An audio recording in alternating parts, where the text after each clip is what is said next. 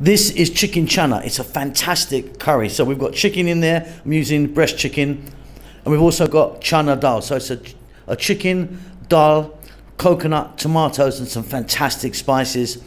It is delicious. Welcome back to How to Cook Great. Okay, so at the back, 1, 2, 3, very much equal parts, about 3 cups of cooked chana dal, chicken breast, no skin, no bone, and tomatoes. 2 cups onion.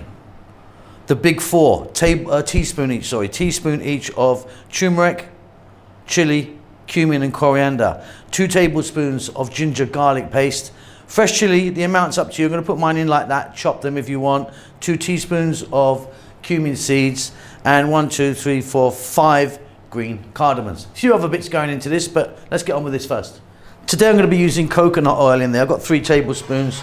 You can use a different oil if you want, of course. Let's start off by putting in the 2 teaspoons of cumin seeds and those green cardamom pods. I've just put the heat on. It's above medium, fairly lively. Just let those whole seeds do their thing just for a few seconds. Then we're going to drop in the 2 cups of onion. I'm going to add my fresh chili now. Like I say, I'm putting mine in just like that. Chop it small if you want. 4 minutes, stir often. See you then. Fantastic. Next up, we're going to drop in our chicken.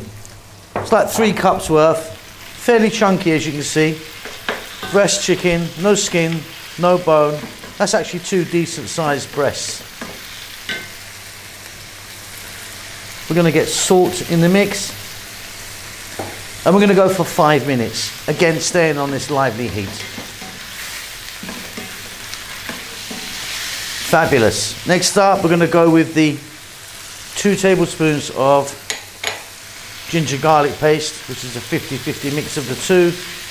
And we're going to go for 2 minutes. Stir all the time now. Now we're going to add our fresh tomato.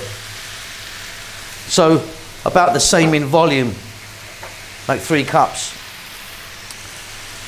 Turmeric, chili, cumin, and coriander, teaspoon each. If you want, use a curry powder.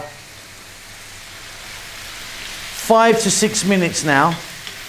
Staying on this lively heat. Want to cook those tomatoes down a little bit, you know. Stir often.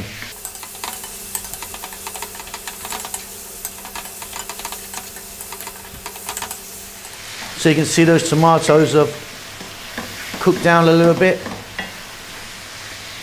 We're now going to add in the cooked chana dal. Now the difference between chana dal and yellow split peas is that split peas will cook to an absolute mush soup, whereas these guys will not, but they do look pretty much identical.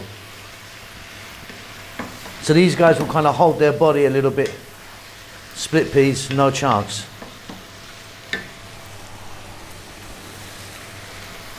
Salt.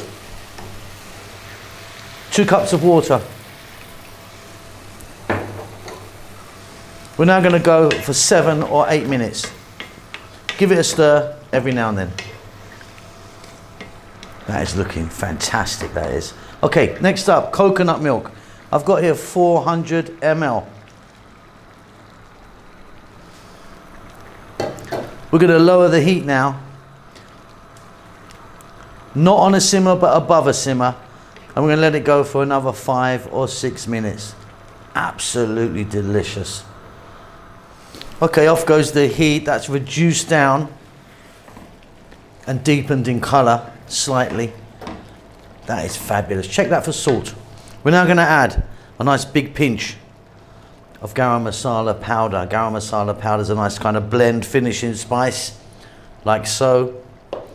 And of course, cilantro or coriander, whatever you call that. I'm loving this one. Little mix. Let me serve that up. And there we have a lovely big bowl of chicken channa. I really love that one. Just put a little bit more garam masala on the top and a little tiny amount of cilantro. I hope you enjoy that. You keep safe, you keep well, and I'll see you really soon. Lots of love. Thanks a lot for getting to the end of the video. If you'd like to give me a thumbs up, that does help us out quite a lot with the algorithm and such like. Subscribe if you like, you'll get notified about what we're doing. There's a thanks button if you want to donate. See you soon.